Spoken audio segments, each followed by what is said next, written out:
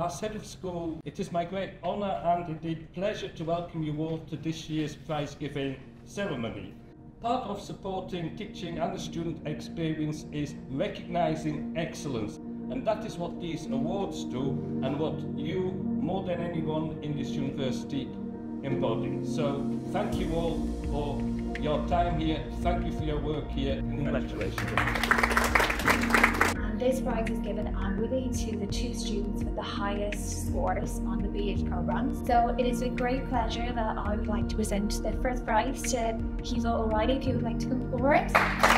My name is QUB O'Reilly. I am graduating with a BA in Criminology and Sociology, first class honours. I've just received the Lockheed Employers Prize. Definitely a big confidence booster in my employment opportunities in the future. Next year my plan is to head over to London to do the detective pathway programme with the London Met.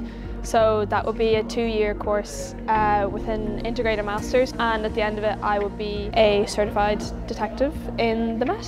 Definitely very excited heading over to London next year. Very thankful to Queen's that they've given me that opportunity.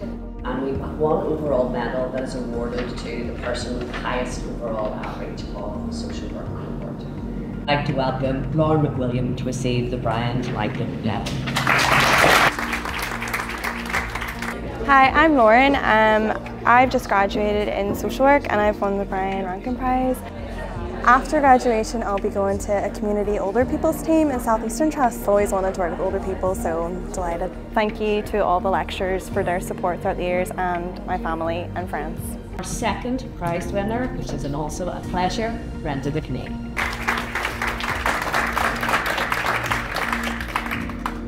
I'm presenting the 3rd Brian Rankin Prize to Rebecca Petticrew.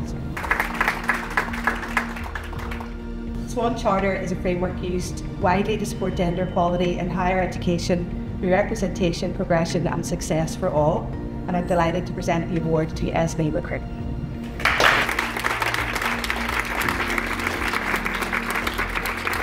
So I would like to call up Maria Grant, who is the 2nd winner of the Lockheed Prize.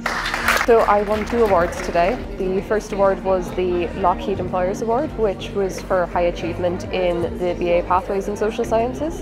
And the second was an award for the best piece of writing on disability throughout the BA course. I had great guidance on the work, especially writing the piece on disability from the social policy staff, and I really enjoyed doing it. At present, I have been accepted onto the Masters in Sociology and Global Inequality here at Queen's coming in September. Yeah, we will see what the future holds.